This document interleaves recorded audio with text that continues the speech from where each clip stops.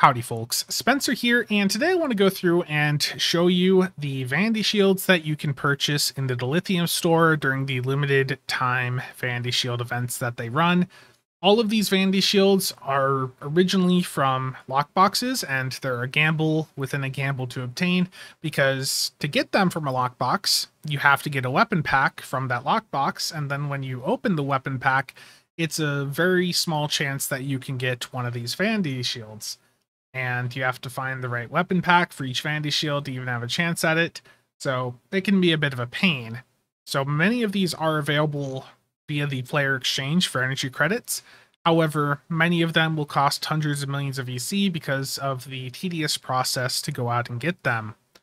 And the other issue is, for the ones that you would purchase with EC or obtain from lockboxes, they are bound to whatever character you put them on, whereas the ones that you can get from the Dilithium store during these limited run events that they do are bound to your account. And what that means is you can use your account bank to move them between your characters. So these Dilithium ones are definitely much better than the traditional variants that are bound to the one character. The issue is that these are very expensive. The base cost of these is going to be 280,000 Dilithium per. There's 10 of them in here, which means that if you wanted to go through and pick all of these up at the base cost, it would cost you about 56 bucks worth of Zen. Now, if you're in a fleet with a completed Dil mine, you can go through and get a 15% discount on these, meaning that each of them would be 238,000 Dilithium. But still, if you wanted to go through and pick up all of them, that would still be fairly expensive. That would still be right around 50 bucks worth of Zen. So I would not recommend that you go out and pick all of these up, given that's $50, and I really do not think that these are worth 50 bucks. But I do want to go through and show you which of them you may want to consider, because there's definitely one or two that you may be interested in. Now, some of these do have different appearances depending on the faction. Specifically, the Discovery one will have a different appearance depending on if you're aligned to the Fed side or KDF, and same for the Kelvin Divergence. So I will go through and take a look at those at the end of this video. I have the exact same ship set up in the same map over on a Klingon character.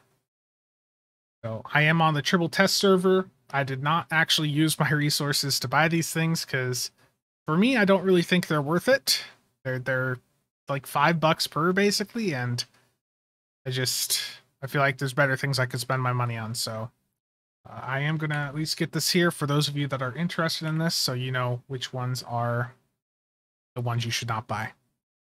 So first up, we're gonna take a look at the Tzenkethi Vanity Shield. And before I do this, I should mention I'm in a Yorktown here.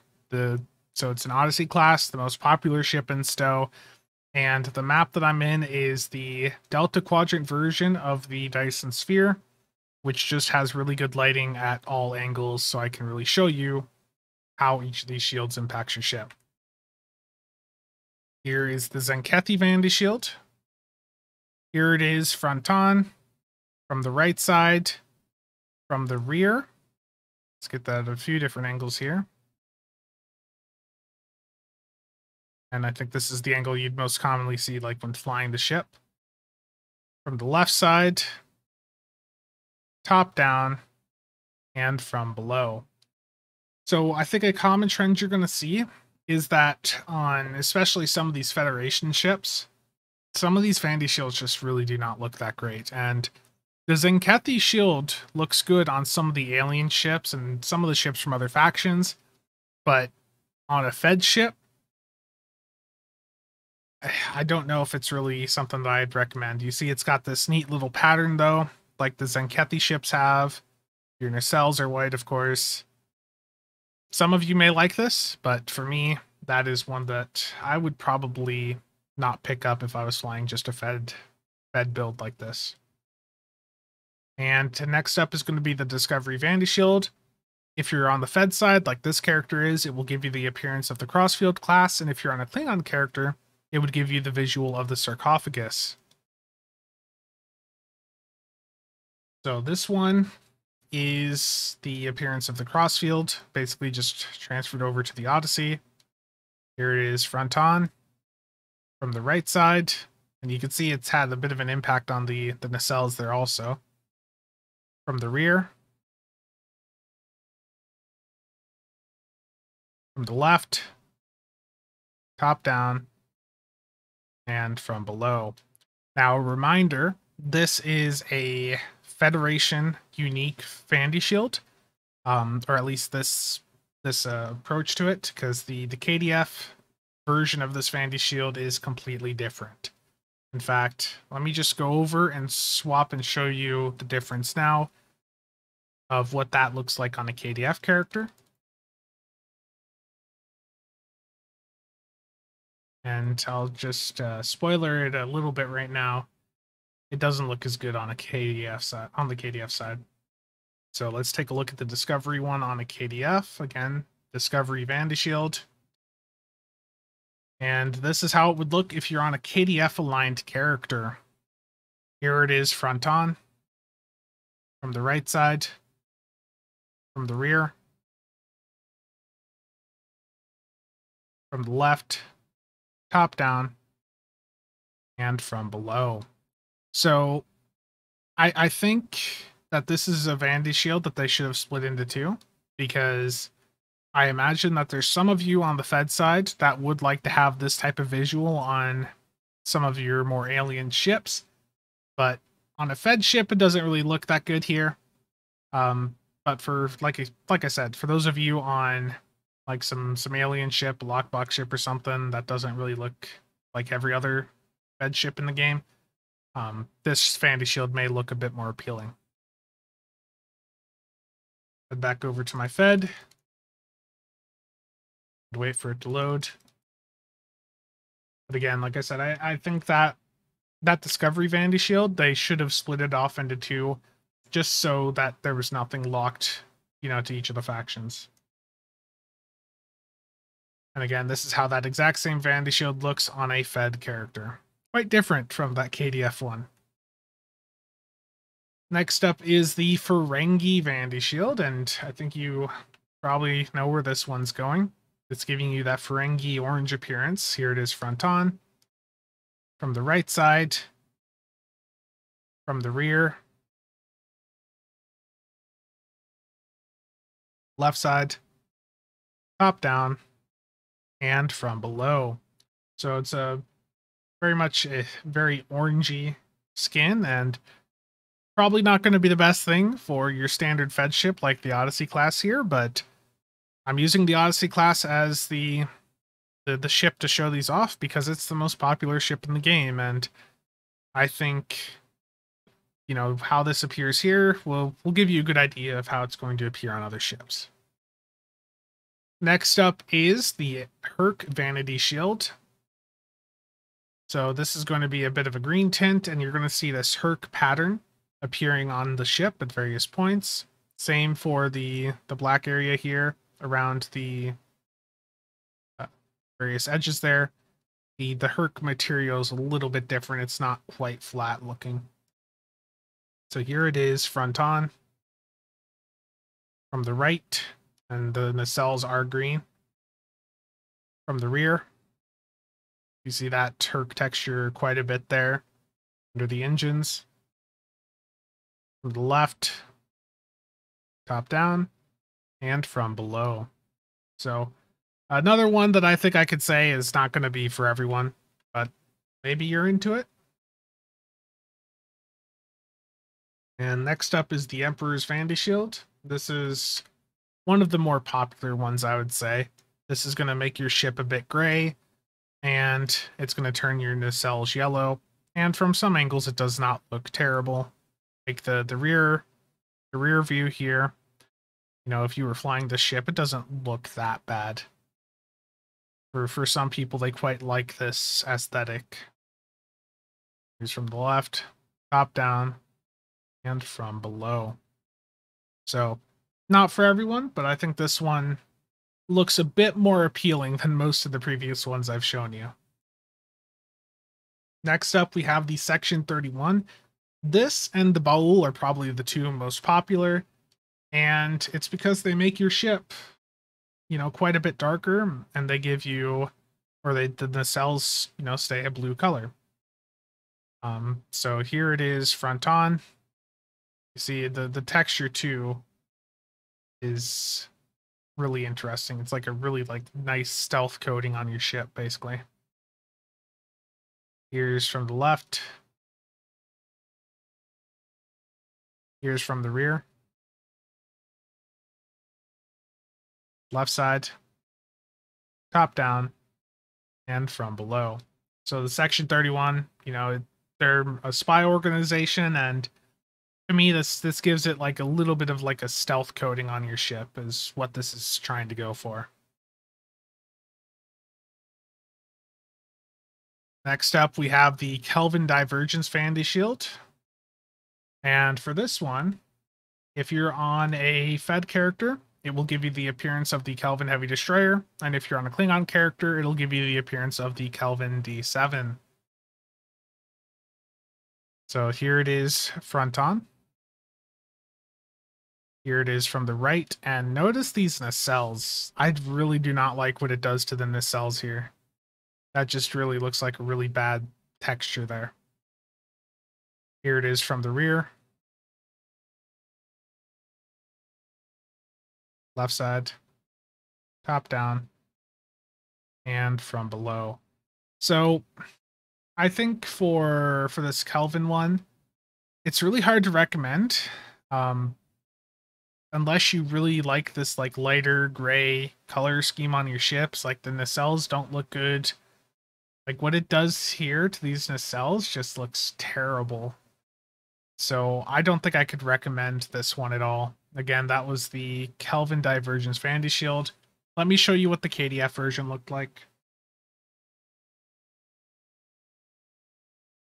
The Klingon one is completely different. And again, I think rather than having these locked behind each of the factions, they should have made it so either side could get them, you know, break them into two different Vanity Shields.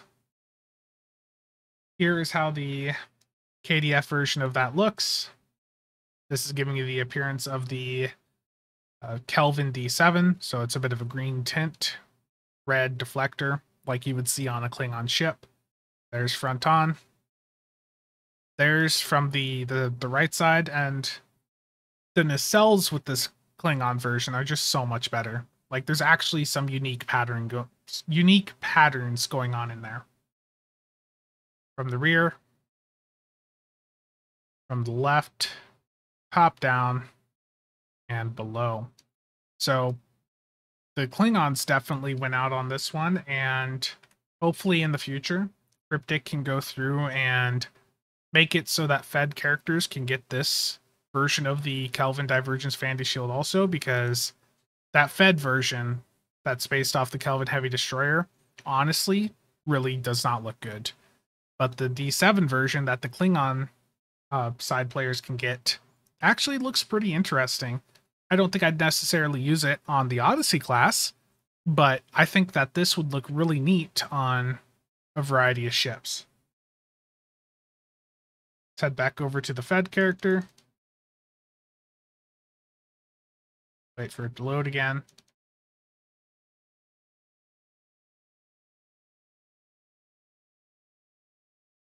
And then there's that very terrible quality Fed version that they have here of that Kelvin Divergence again.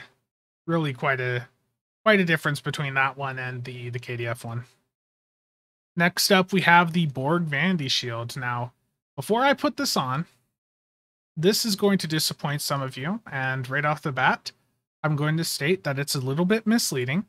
It's not Borg, like Borg. It's giving you the appearance of the liberated Borg Command Juggernaut, which does not look like your normal Borg ship. So let's put this on.